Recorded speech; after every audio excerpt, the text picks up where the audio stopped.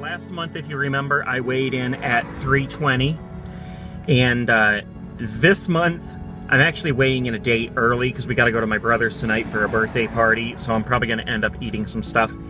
This month I have continued to lose the weight, although it's been kind of up and down. At one point I was down to 310, and I really thought I was going to hit that 300 mark this month, but it went back up, and it went down, and it went back up, and it ends today at 314 was my weigh-in. So I guess we had to call it a 6-pound loss, but I can still tell that physically it's coming off really good, because I'm going to post a picture right here to show you this picture I took this morning of myself standing in one leg of the shorts I wore to South Carolina when I was almost 400 pounds.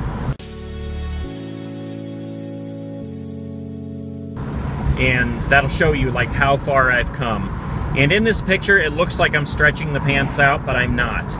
They're not, it's not an elastic waist, I'm just holding it out. Massillon, Ohio is known for football. It is debatably the place where pro football started. Like the high school football team, when they play McKinley, Canton-McKinley Bulldogs, that game is so important that it is actually on the betting lines in Las Vegas. And as far as I understand, there are no other high school games on the betting lines in Las Vegas at all. So this is how big football is in Massillon. And I'm not a big football person, but I do enjoy going to the games.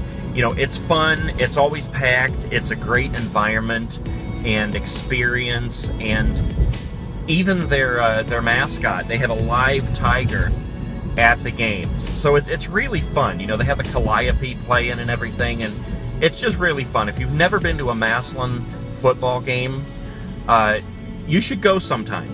Even if you're not a football fan, it's really fun. It's a great environment. But to me, Massillon holds a totally different place in my heart. Massillon is the place where I made the biggest change in my life, which basically led to who I am today. I mean, let me restate that. I am who I am, and I would have always been who I am, but skateboarding played an enormous part in my life, and I was introduced to skating when I came to Massillon, Ohio. I think that's a better way to put it, because I don't want to like give Massillon or skating credit for who I personally am inside. But I did want to take the opportunity in this video to tell you the story of how I discovered skateboarding, or how skateboarding discovered me, however you want to put it. I've kind of gone back and forth with how to describe that, because the story it's a good story. It's really cool. Basically, my dad's a preacher, so we kind of bounced around in my young life up until I was 11 years old. We lived in little country towns where, you know, there really was no such thing as style. And when we came to Massillon, I was 11 years old. It was the summer before I went to 7th grade. And I dressed how I knew, you know, which was just this kind of country clothes. You know, it was, style was never a big deal where we came from. Plus, we were pretty poor, so we didn't have a ton of money to go out buying, you know, big expensive, you know, Nikes and name brand clothing. Honestly, I don't even think I knew there was a such thing as name brand clothing at that time. But we started school, and when I say we, because I have a brother and a sister as well. But when we started school, I was in 7th grade, and we used to get teased because of the way we dressed and the way we looked. And people actually spread the rumor that we were Amish, and we got dropped off in an Amish buggy. One of the guys who used to tease me about that all the time, his name is Andy, and he's one of my good friends today.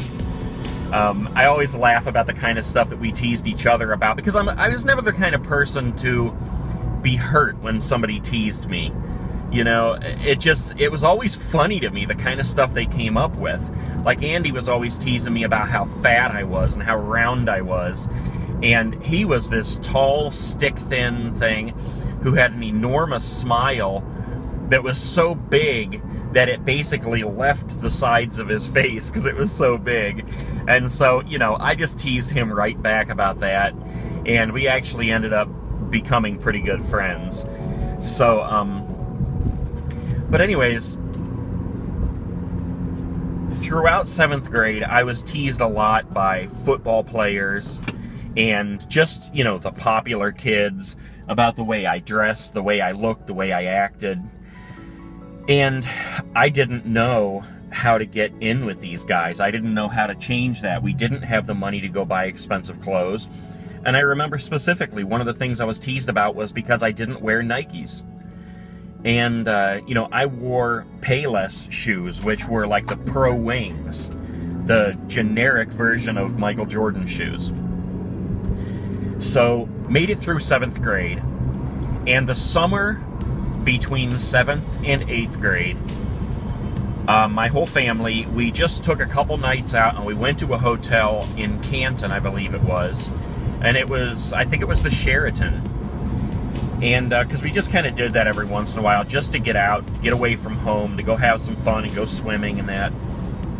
And while we were there, my brother and I met a kid at the pool, and we got to talking to him about what was popular in his school. And I remember him saying things like In Excess and skateboarding. And I remember him saying he was a thrasher and asking us if we had skateboards and if we could do a 180, if we could do a 360. And this was all foreign to me. I had no idea what any of this stuff meant, but I did absorb it. And I remember thinking, well, thrasher must be like some kind of a rank in skateboarding. You know, like if you can do a 180 or a 360, you must be a thrasher.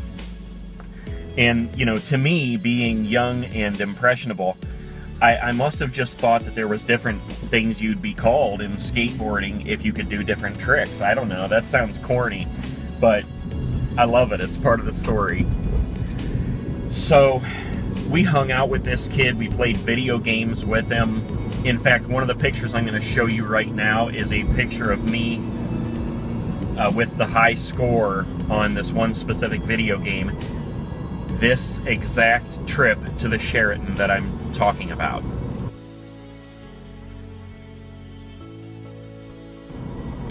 You can see my clothes, my hair, which I used to get called breadhead because my hair was parted in the middle. Man, the kind of stuff that people come up with when they're making fun of you is funny. But, so from that point, we left the hotel, and at some point between then and starting school, we were shopping at a now defunct shopping mall called Millette Mall in Canton. It's actually the mall that I filmed my Pokemon Go video at. If you want to look back through there, you can see it. It's abandoned now. The front has been completely rebuilt and remodeled, but the back of it is still just abandoned and crumbling and fallen down. And I've worked my way into that mall, and it is black mold everywhere. The ceilings are falling down. Everything is crumbling. It's crazy, but I love that kind of stuff. So we were at that mall at a store called Montgomery Ward's.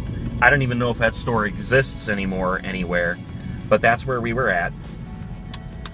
And we were looking around, and what caught my eye was a pair of Airwalks.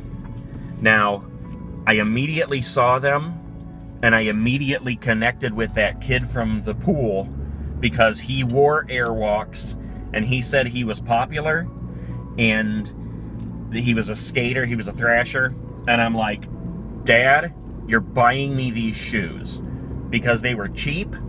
They were not Nikes, but in my mind, they were going to get me in a little bit.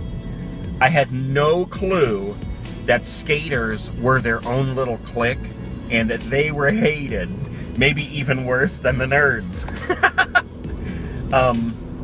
But he bought me a pair of black and white high-top Airwalks. It had the, what is it, the bird on the side and the little Ollie Airwalk on the back.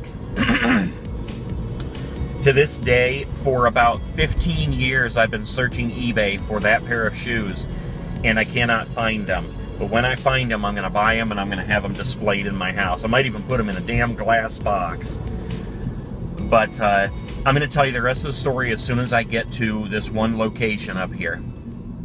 Okay, behind me is the place I want to tell you guys the rest of the story. But I'm going to take off the hat and the glasses because I just want to see this place and tell this story through my own eyes. So let's go on over here.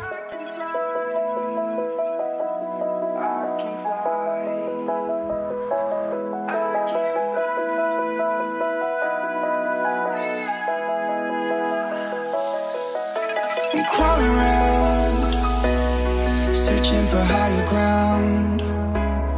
Can't see in front of me, my enemies. I've tried every possibility, ability to know if I can bleed. If that's what you wanted, you won't get it tonight. So the lot that you see right across the street from me here, is where my whole story begins in Massillon. You can see the steps over here, and that's where we used to get dropped off in the morning. If you walked up there, that's where like the front doors were. Just looking at it, I mean, there's so many memories of just this one area. And like I said, this lot right here, this is where I went to junior high. This is where I started my life in Massillon, and it holds such a tight spot in my heart. You know, I'm gonna tell you the story. Let's go over there.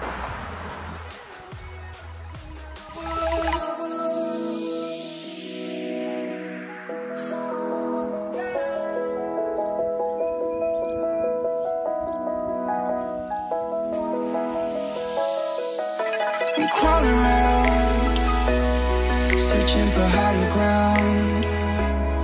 Can't see in front of me, my enemies. I've tried every possibility. It kind of surprises me that they don't have some kind of a memorial or a sign or something up in this location, just identifying it as the old site of the Lorin Andrews Middle School.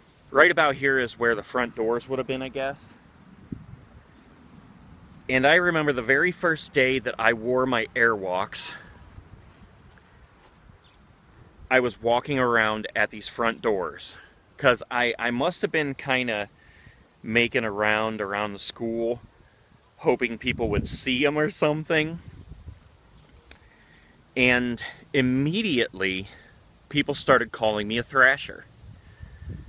And I'm thinking, even though the word was familiar because that kid at the pool, I really didn't know what it meant. And I guess that's really, I didn't understand why they were calling me a thrasher first. Until I got into the school, started my school day, and people were asking me if I'm a skater. And then I started to make the correlation between the shoes and skating, and I thought, okay, well, you know, this kid was a skater, he was a thrasher, and he wore airwalks. I must be a thrasher now. And so I took it and ran. I didn't necessarily do that. I didn't take it and say, okay, this is what's going to make me popular, I'm going to do it. What happened is that I allowed people to refer to me as that, to attach me wearing airwalks with being a skater. But the first person who actually paid any attention to me and spoke to me in a normal tone about being a skater was a guy who became a really good friend of mine named Scott Harwig. And he asked me if I was a skater, and we started talking. I don't recall if I said yes to that. I think he actually asked me if I had a skateboard, and I said yes. But it was like this old Action Sports Wizard skateboard that I had got from like Hills or something. And we like became friends right then and there at that moment. And he gave me my first real pro deck, which was a Natas Kappas deck. It was the one that came out right before the Natas Kitten, which was the first pro deck that I ever bought brand new, the Natas Kitten. And the thing is, as soon as he kind of accepted me as a skater and we started talking and I became friends with him and his friends and then the whole skater group, and I started skating, being accepted into a group was one thing. When I started skating, it was a whole completely different thing. I fell in love with it. It was, and I think most skaters feel like this, when you start skating, you know you have found what you're supposed to do. Because it was so natural, it was so fun, I did it every day, all day long, and it changed my life.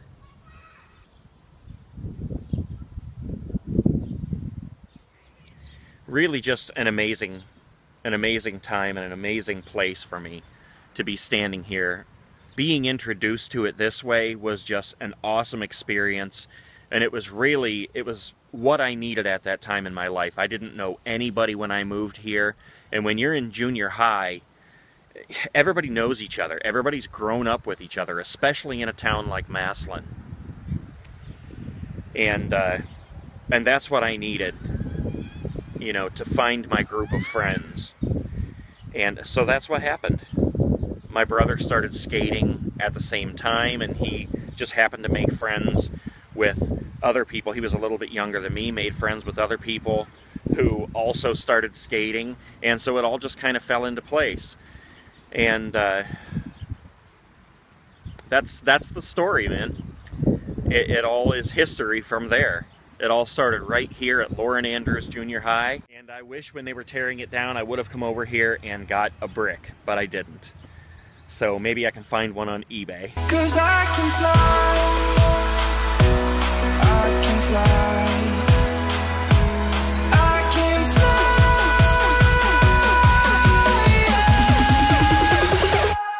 I can fly.